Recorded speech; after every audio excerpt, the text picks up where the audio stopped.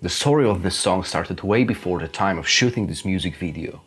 Actually, I've never worked so much on one tune before. The goal was to create something unique musically that will take Phoenix Rise to another level and show the traits of our own style, not to copy anybody. Have we made it? Judge by yourself by listening and watching to the final result. So I started with a 6-note motif and composed nearly 7-minute song around it, adding harmony, chords, riffs, the form and all the little details like accents and stuff. The solo was also written note by note.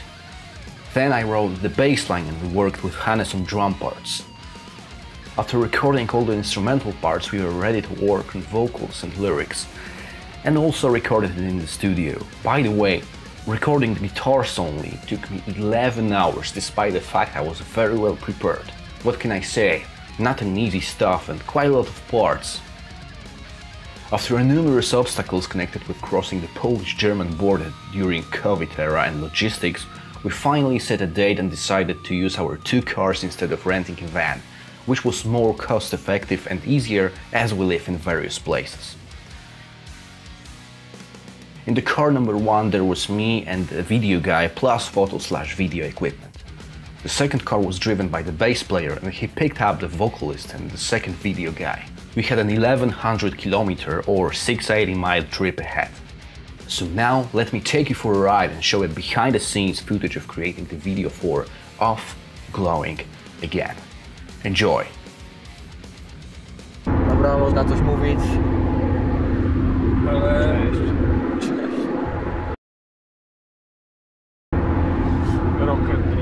Minimum 6 dni trzeba jechać.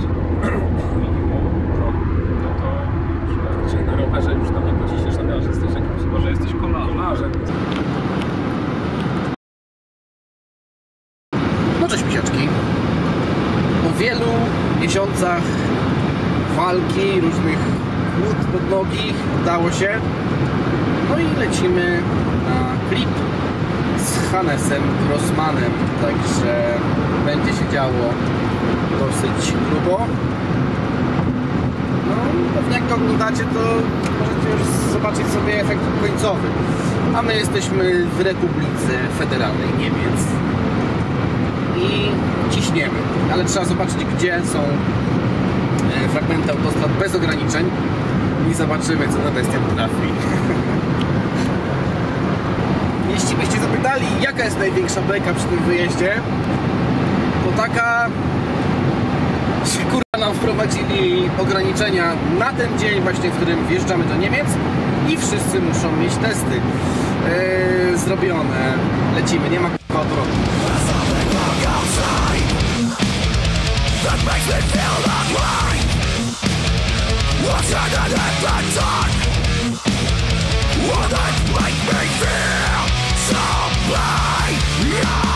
Co tam jest? Jakie rzeczy? Widoczki. Chuj. O kurde, i chmurki. Też ładnie. W Gostyninie nie ma takich rzeczy. Przepraszam bardzo. Ale to tak było. No dobrze. 1000 km później. Jesteśmy w jakimś niemieckim zatupiu. Na jakimś niemieckim zatupiu, ale za 5 minut będziemy na miejscu i z panką. To nie naprawdę? Tylko jego brakuje mi zamówić butekami. Pożycz aparat! Kwakmar! Ostatnim razem jak pożyczyłem ci aparat, prześwietliłeś mi wszystkie zdjęcia z matką. So finally, after a long drive, we've met at the final destination. It was time to sleep and recharge our batteries. We knew that the next day will bring us a lot of challenges. Siemaneczko, jesteśmy w Niemczech. Kręcimy teledysk dla Jarosława Bęckowskiego. Tym razem projekt nie będzie nazywał się Jerosi ani Jarocy, jak często mówiliście. Gitarowa grupa bez boomerstwa. Najlepsza grupa gitarowa w Polsce. Pozdrawiamy Was. A tak swoją drogą, to tam stoją ładne Gibsony.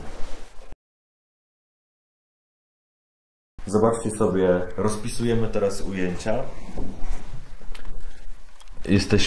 Mamy 13:40, część już z tych ujęć było rozpisywane. Natomiast cały czas mózg pracuje i wymyślamy kolejne rzeczy. Przypominamy sobie, co będzie do zrobienia. I już na planie będziemy tę listę po prostu odkreślać. Dzięki temu, że przygotowujemy się wcześniej do tego typu rzeczy, mamy potem większy zapas na kreatywność, na to, co wyjdzie. Ale zróbmy to, co wiemy, że jest do zrobienia, a potem zrobimy jeszcze coś ekstra. I prawdopodobnie to ekstra, które zrobimy na planie, to będzie bread and butter tego teledysku. As the arrival at the shooting site was scheduled for 6 p.m., we started the next day with some visiting of Schwäbisch Hall, the small town we've been sleeping in. Absolutely stunning place, I must admit. We also ate a solid meal at a local restaurant. Then we were ready for a showtime.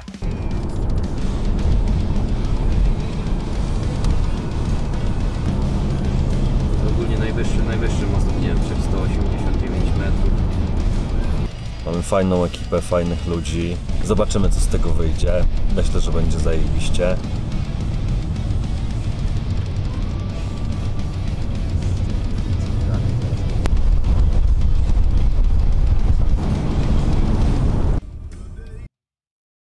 I have to say something. Without this guy, the whole video shooting wouldn't even be possible at that time. It's truly rare to meet somebody that helpful. Definitely one of the most solid and trustworthy people that I've ever met. I'm really grateful. We all are. Thanks again, Łukasz.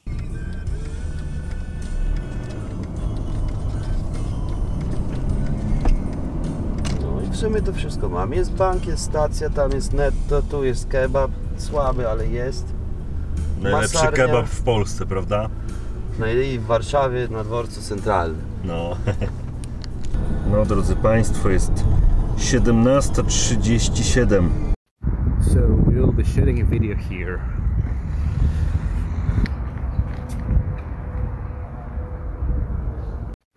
As you can see, things are happening.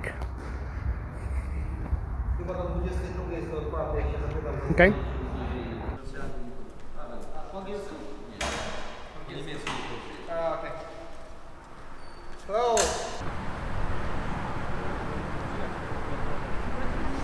No dzień dobry Państwu. Jak widzicie, jaki klip, taka gwiazda, taki klip. Gołymi łapami trzeba wyjmować. Do czego to podobne? Skandal. Nie no, oczywiście wyciągamy sprzęt. Był tutaj niezły Tetris do opierdzielenia, ale się udało i nie trzeba było zbrać żadnego busa.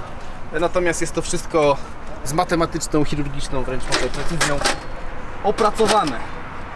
Także zaczynamy. O dziwo się wyspałem. Będzie tak.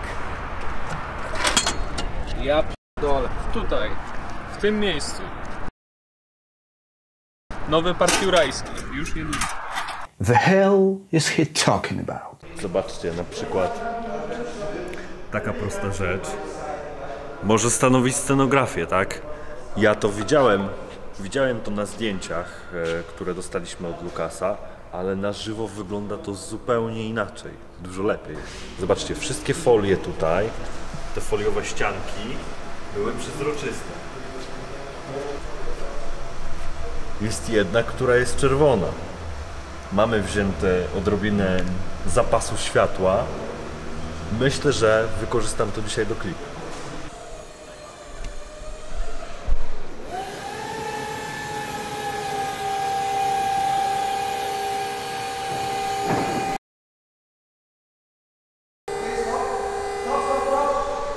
Dałem o jedną linkę za dużo. Jedna linka jest do tych wrót. Mamy użyte 3 linki za testem. Podstawą jest bezpieczeństwo na planie. Ta lampa nie może spaść komuś na głowę.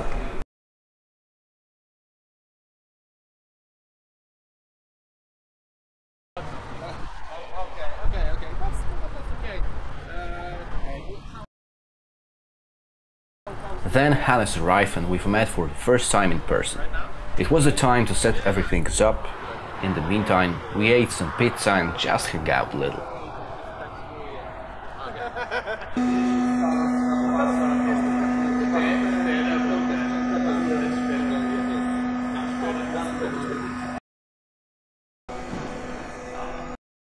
Czy nie? Chcesz dywan? Wolałbyś bez. Wolałbyś bez. So no carpet, okay?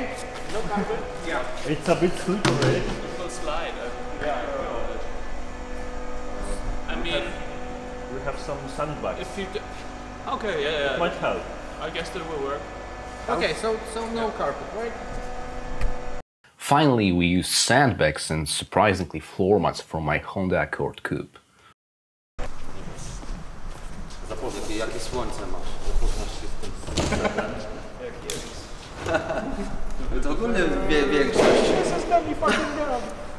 To brody nie ma.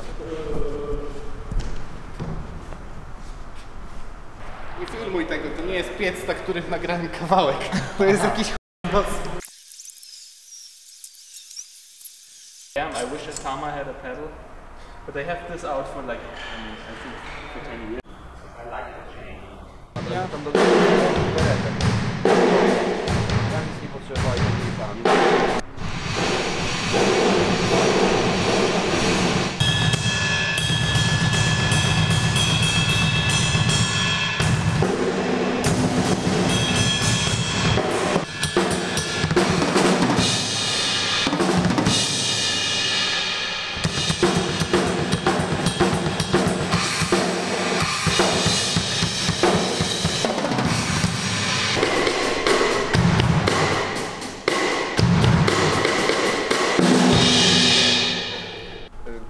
Grossmann, of course, he was absolutely the best from them all. Oh yeah?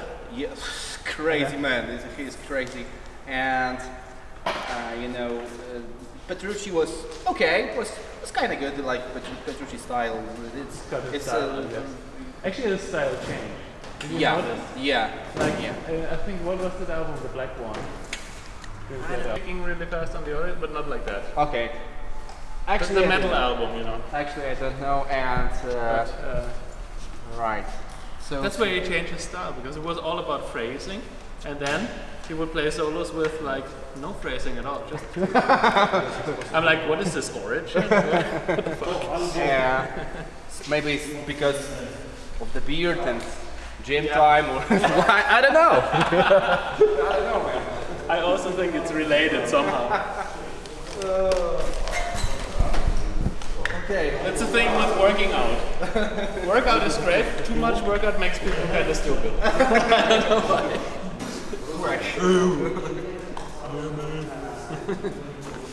So, the sliding is definitely a problem. Do you have something to fix it? Okay. Okay. Jakbyś mógł mi to po prostu podpiąć, to było super.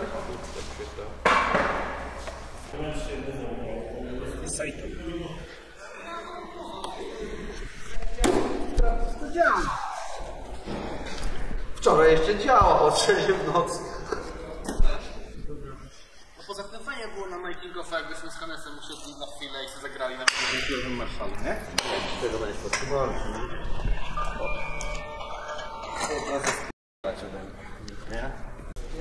Uwaga, gotowi?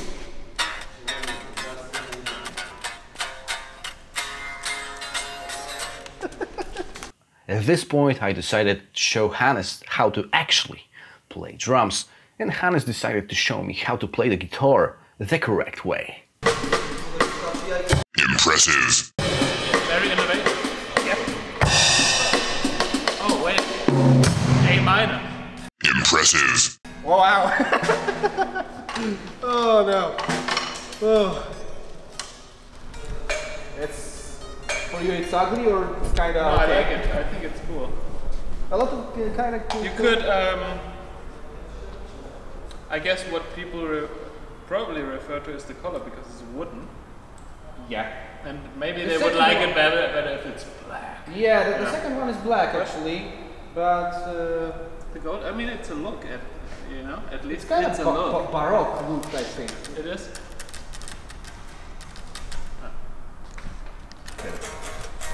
nie wypinaj tego. Okay, dobra. Kurwa. No zepsujesz to, stary. Bo to się... Piłeś, no kurwa, Nie update'owałem tego, sorry. Widzisz, że coś się rusza, ty to wypinasz. No to jest, turn off.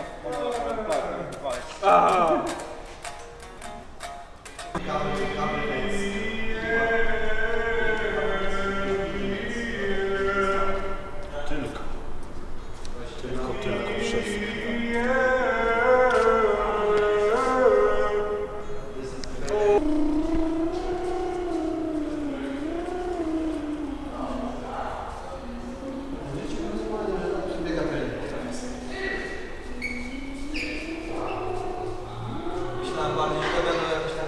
Mamy godzinę 20:45, planowaliśmy zdjęcia od 21:00. W związku z tym, że zajdzie światło górne, światło na zewnątrz, światło zastane i w hali zrobi się ciemno, myślę, że plan jest całkiem nieźle zrealizowany. Za pół godziny zaczynamy nagrać.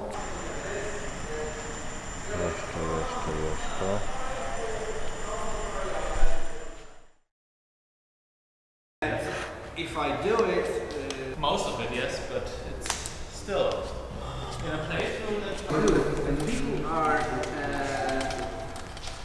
people like I know.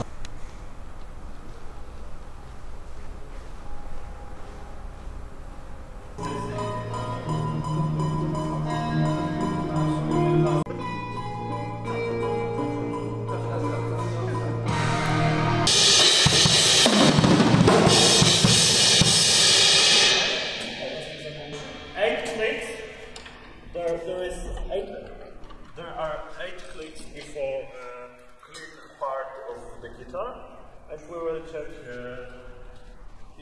how you hear yourself, and I will move up the volume of the monitor.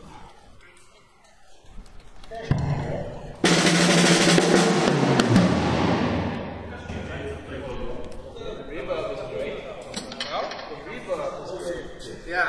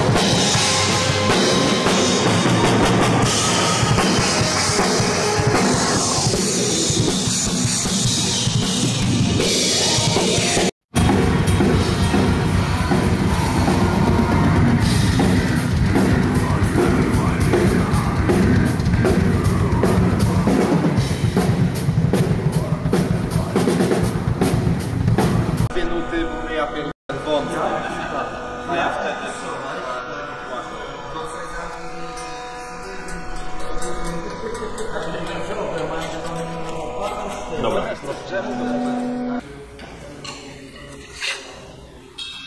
W tym konkretnym ujęciu chciałbym Ciebie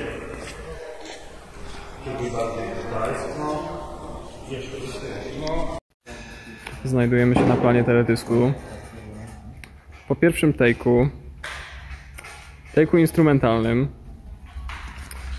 Take'ów zostało jeszcze jakieś 30 parę. Także szykuje się wspaniała noc pełna cudów. Opole to przy tym mały pikuś.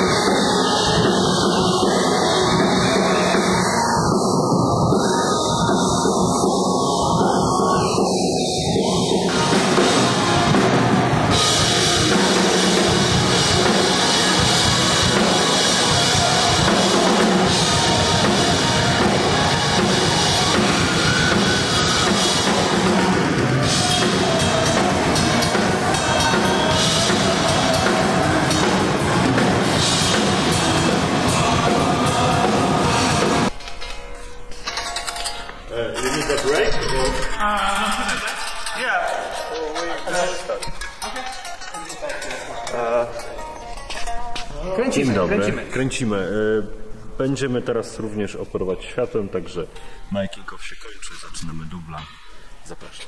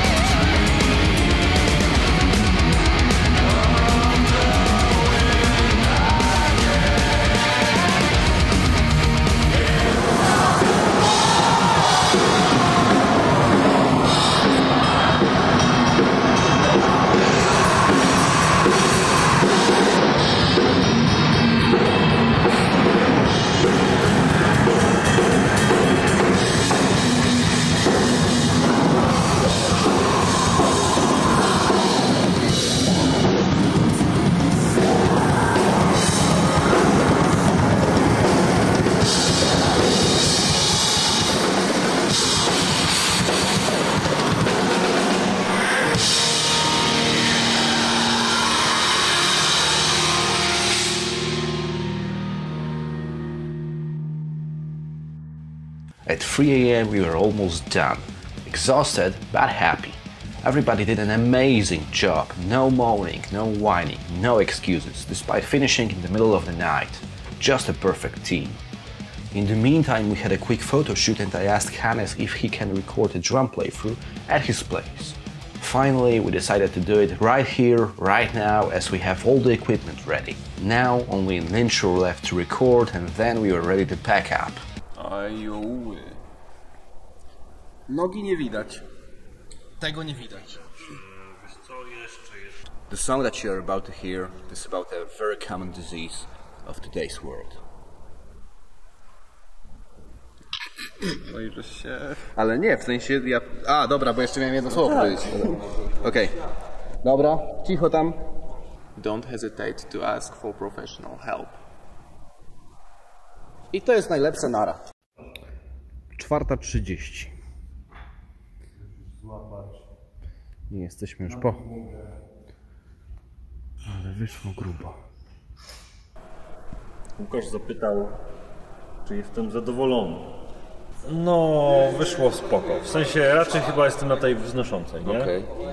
Ale był taki moment, i wy o tym nie wiecie, ale mogę zdradzić, że prawdopodobnie pierwsze tejki w ogóle nie wejdą. Bo nie podobało mi się po paru dublach, nie podobały mi się niebieskie świecówki za Hannesem. Dlatego je wyłączyłem. Zwróciłem uwagę właśnie. Już ich nie ma kompletnie później. Ja wiedziałem, jak je wyłączyć. A, wcześniej Jarek zaczął proces wcielenia, to brutalny sposób, no ale... Ale zrzucając materiał, zobaczyłem te ujęcia i znowu jest to w górę, tak? Okej. Ja nie wiem, czy da się tego w ogóle pochwać. Naprawdę szczerze ci współczuję, bo myślałem, że to się bardziej odbywa tylko na pozytywnych emocjach. Unfortunately, the hotel didn't allow us to stay a little longer, so we were a bunch of zombies the next day after only 3 hours of sleep and 1100 kilometers ahead. Ale wspaniała melodia. Nagrania z filmu. No właśnie. Z pani? At this point, Jankas, the bass player, and the video guys came back home. But as we have 2 petrol heads in the band, we decided to stay for an additional 24 hours at Łukasz's place. We wanted to visit a legendary Porsche museum in Stuttgart, and the Stuttgart itself, of course. Low energy, but definitely worth it. Just check it out. Ale jak tłusty sound stopy kręci. O, 16 na klaweciku, to jest życie.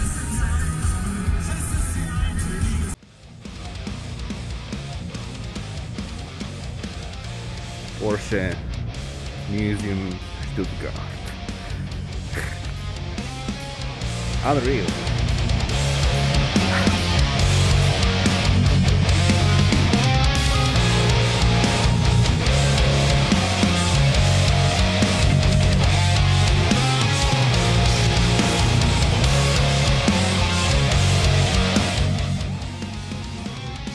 To jest pierwsza 911.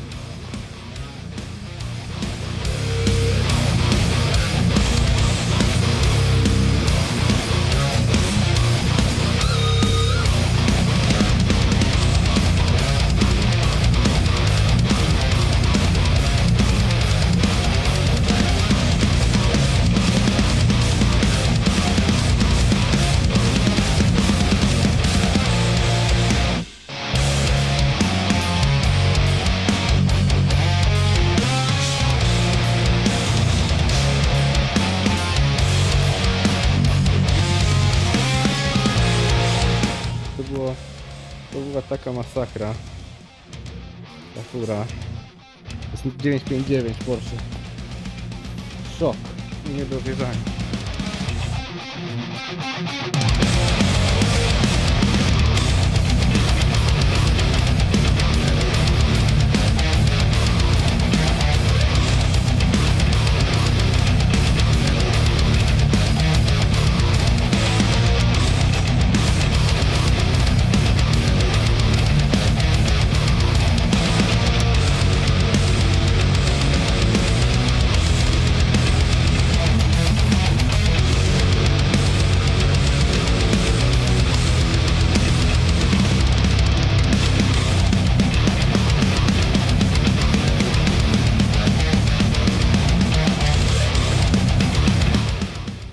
so the next day it was a time for us to go home. Niemcy. Kraj wspaniałych autostrad, kraj możliwości, no i kraj, w którym się znajdujemy. Proszę, sławny człowiek z YouTube'a obok mnie. Kolejny dzień ostatni. Ostatni. Witam wszystkich serdecznie. Jesteśmy w galaktyce Kuj w Dubie, gdzie autostradki są bezpieczne, jak widać, a instalacje LPG w rakietach mają atest. Oczywiście ważne badanie. Także tak to wygląda. Akurat jesteśmy na odcinku, gdzie mamy ograniczenie, ale właśnie przed chwilą żeśmy zapierdzielali 220 legalnie. Legalnie. Zgodnie z literą prawa. Tak. Zaskakujące prawo, ale działa. Jakieś wrażenia? Powiesz coś po klipie? Po pierwsze, jesteś najdalej od domu. Tak, to jest zdecydowanie największy dystans, jaki przebyłem no, w ogóle. Tym bardziej na klip, na jakąś robotę muzyczną. Także wrażenia są,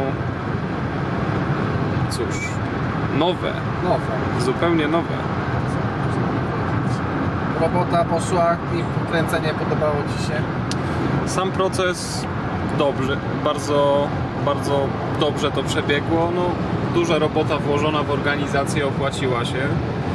Jednak przygotowanie zapewniło, tutaj wiatraczki, przygotowanie zapewniło jakąś pewność i możliwość skupienia się na tym, co najważniejsze w tej zabawie, czyli na odpowiednim wykonaniu tego klipu. Jak najbardziej pozytywne doświadczenie i można w spokoju oczekiwać efektów. Hello. Finally, we were home. I was so exhausted it took me 2 days to recover. A few days later, I received a message from Hannes. Let me read it for you. Hey Jarosław, once again thank you very much for having me play for you. It was a pleasure. The song turned out great and the video shot was awesome. I can't wait to see the final result. It was also cool to hang out with you guys. You got great musicians and crew with top professional mentality and attitude. When you have the playthrough video ready, I would be delighted to put it on my channel. Well, thanks Hannes for those heartwarming words. It was a pleasure to work with you too. After a few weeks we started shooting again. First of all we shot the acoustic intro part at the local music school in Płock, Poland.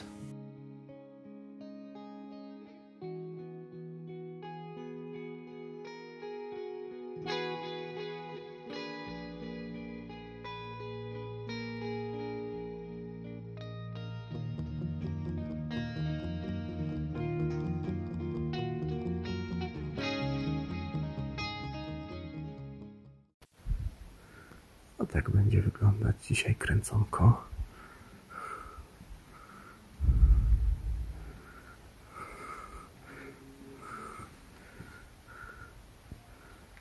In the meantime, we've met with Jordan and Łukasz to shoot some extras. Moi drodzy, zapraszam serdecznie na usługi. Jak widzicie, makijaże u Jarosława Dyckowskiego. Proszę bardzo, takie robię tutaj wspaniałe projekty na sesje zdjęciowe, teledyski, takie rzeczy. Oferuję też moją specjalność, czyli oczywiście szorowanie kuca pumeksem pod napletkiem. Zapraszam, zwłaszcza tych wszystkich pięknych chłopaków. Stary. Jak pan Gwiazdor się czuje? Czuję się jak Krzysztof Ibisz, najlepiej na świecie. O kurde, czyli masz -2 lata, zajebiście.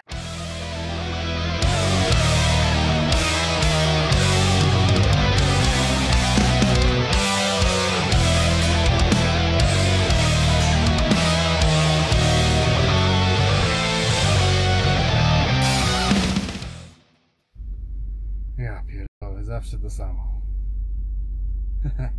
At the same time, we were in a hurry to find a proper actor for the movie-like scenes. Finally, we found Kamil Jaworski, a physical education teacher from mine and Łukasz's high school. Believe it or not, this guy had zero experience. Despite the fact I know very little about acting, Kamil came out truly convincing, and on the other hand, willing to cooperate. In consequence, really easy to work with. It was surprising. Usually, professional vibe and zero experience do not come hand in hand. Here you have some casting shots. You can find some of them in the actual music video.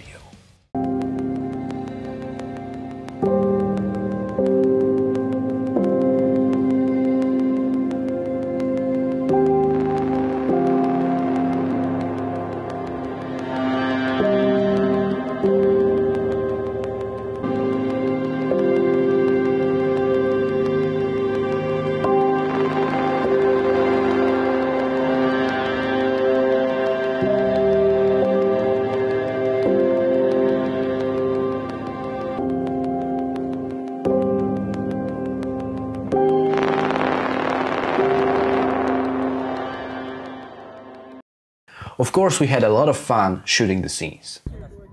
Mały backstage, chociaż się przykręci. Zróbmy ten wsad, załadujmy to w takim razie. Całą sekwencję chcesz? Okej? Się on zatrzyma? Jakby się piłka zatrzymała, to ją wybij. Dobra. Okej? No śmiało, śmiało wybij. Wspaniale.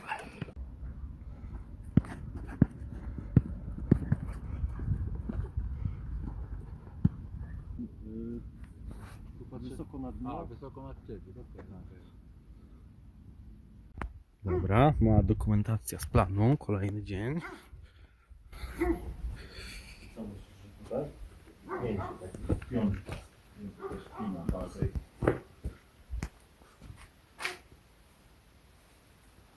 Zobacz jaki elegancki. Pan aktor się wiesza, bo po prostu już nie może wytrzymać grania w tak chłopym klipie. Tak. To, co zrobić, no. Patrzę na to. Kamera. Poszła.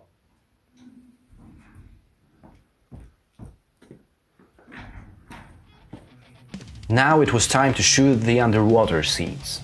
I had a few really cool underwater shots done with my phone while diving, but unfortunately it leaked and died immediately. Widać, już nie wystarczy być gitarzystą.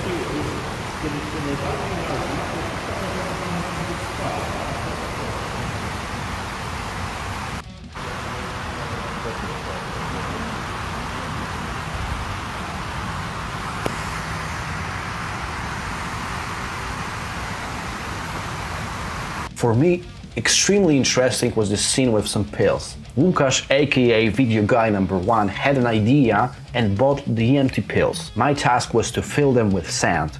It took me half an hour and we had only one chance. For me, the final result is just amazing. After closing the last scene, we spent totally countless hours working on editing.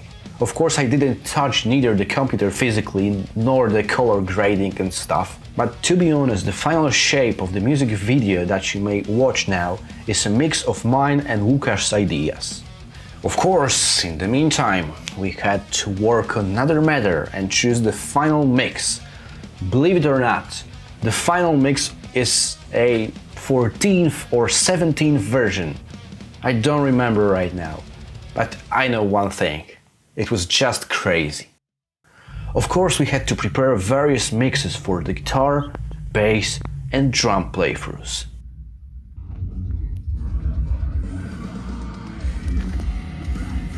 Dzień dobry panu. Proszę bardzo, chórki z kościoła. Jedziemy? Distant dream of blowing again in this absent world. I'm really happy that you guys have watched this moment. What can I say? For you, it's 7 fucking minutes. For the bandmates and the crew, it was months of hard work. For me, it was nearly 2 years from start to end. Shitloads of money spent, a break not taken, family time not spent, vacation not went on, friends not met, and new guitar courses not released, money not earned, episodes for this channel not uploaded, movie not watched, guitar lessons not given, a few road trips not done, creativity overload, tons of tough decisions made, sleepless nights, struggle, anger, uncertainty, doubt, sometimes even helplessness. In one word, sacrifice. And a few things that you will never know about, and believe me, you guys, to be delicate, will be surprised. But you know, facts are facts. We did it. It's something that can never ever be taken away from us. Even if we lose our health, a place to live, or die tomorrow. I would love to say that I did it all by myself, but that wouldn't be true. I may be the brain of the operation and the main composer, but the music video that you can watch and the song that you can listen to is a result of hard work of multiple talents and a few good people that helped us on various stages. Without them, it wouldn't be possible. You, my dear viewers, also helped a lot by buying my guitar courses, CDs, tabs, and other stuff from me over the years. Thank you for your trust and support. It means a lot.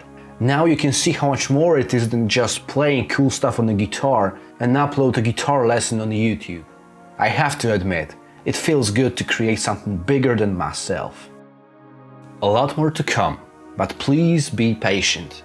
I could take an easy path, mix up a few patterns, and I know a lot of them, and write 3 typical songs in one day.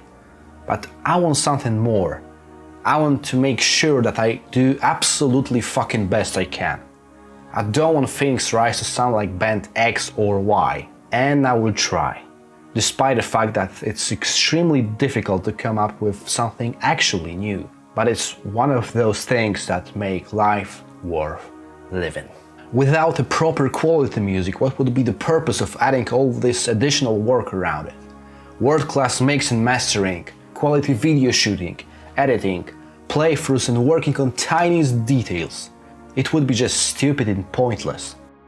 If you like what you've heard and watched here, don't hesitate to share our music video for Of Glowing Again and instrumental playthroughs.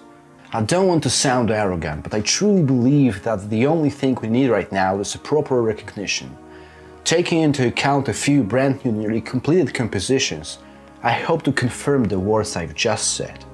I hope you guys will give us a credit of trust, and I can only predict that you won't be disappointed. We don't have rockstar parents. We don't have millions of dollars behind us. We are not a second Metallica. All we have is our dedication, passion for music, quality production, maybe even some talent, but that's not my role to judge. And that we take no fucking prisoners.